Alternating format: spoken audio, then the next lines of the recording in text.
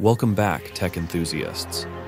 Today we dive into a groundbreaking collaboration between chip giant Qualcomm and camera manufacturer Leica as they unveil an ingenious solution to the ever-growing conundrum of distinguishing between real and AI-generated content.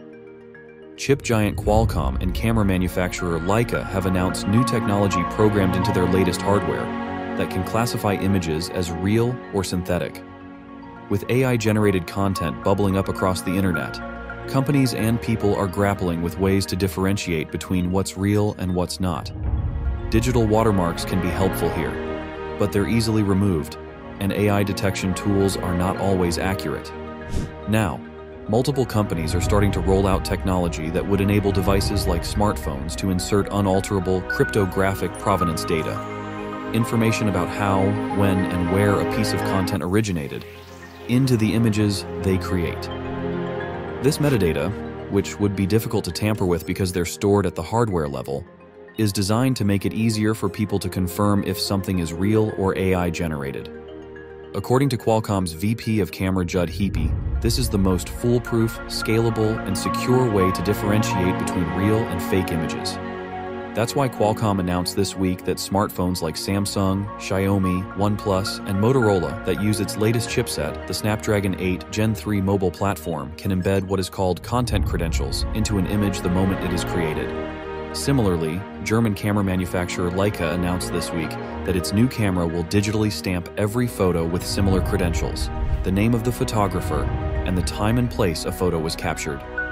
Both announcements are part of a larger industry-wide effort called the Coalition for Content Provenance and Authenticity, C2PA, an alliance between Adobe, ARM, Intel, Microsoft, and TruePic to develop global technical standards for certifying the originality and history of media content. Andrew Jenks, the chairman of C2PA, said that while enabling hardware to insert metadata into images isn't a perfect solution to identifying AI-generated content, it's more secure than watermarking, which is brittle. As long as the file remains whole, the metadata is there. If you start editing the file, the metadata may be stripped and removed. But it's kind of the best we've got right now, Jenks said. The question is, what approaches do we layer together so that we get a relatively robust response to misinformation and disinformation? Qualcomm's new chipset will use technology developed by TruePic, a C2PA partner startup whose tools are used by banks and insurance providers to verify content. The technology uses cryptography to encode an image's metadata, such as time, location, and the camera app, and bind it to each pixel. If the image was made using an AI model, the technology similarly encodes which model and prompt was used to generate it. As the film travels across the internet and is edited or modified using AI or another technology, the changes are appended within the metadata in the form of a digitally signed claim, similar to how a document is digitally signed. If the image is edited on a machine that doesn't comply with C2PA's content credentials, the edit will still be included in the metadata, but as an unsigned or an unknown edit. By embedding real images with metadata that proves where they come from, the hope is that will make it easier for people who see those images circulating on the internet to trust that they are real, or know immediately they are fake. Several image creation apps like Adobe's generative AI tool Firefly and Bing's image creator already label images with content credentials, but they can be stripped or lost while exporting the file. But TruePic's technology creates metadata that will be stored in the most secure part of Qualcomm's chip, where critical data like credit card information and facial recognition information is also kept so that it can't be tampered with, Heap said.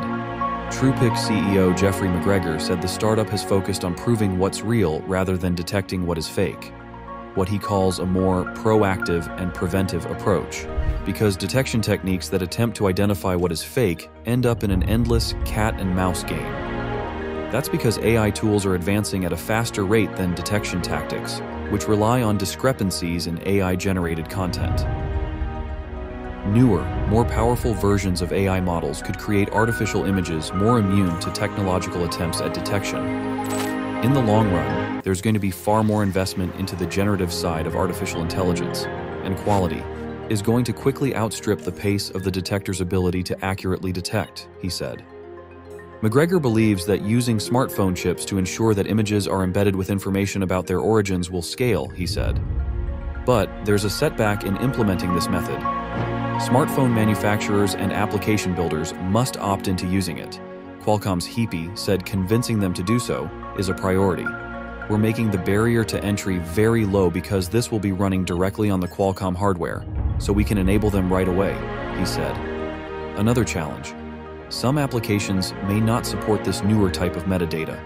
Qualcomm's Heap said he hopes that eventually all devices' hardware and third-party applications will support C2PA's content credentials.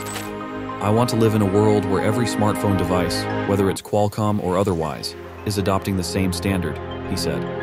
As we look to a future inundated with AI advancements, the integration of this foolproof technology not only marks a pivotal moment in the battle against misinformation, but also signals a promising step toward restoring trust in the images we encounter online. With the unified efforts of industry leaders and the determination to standardize content, authenticity, we inch closer to a digital landscape where truth is unequivocally preserved. Stay tuned for more updates on this game-changing technology. See you next time.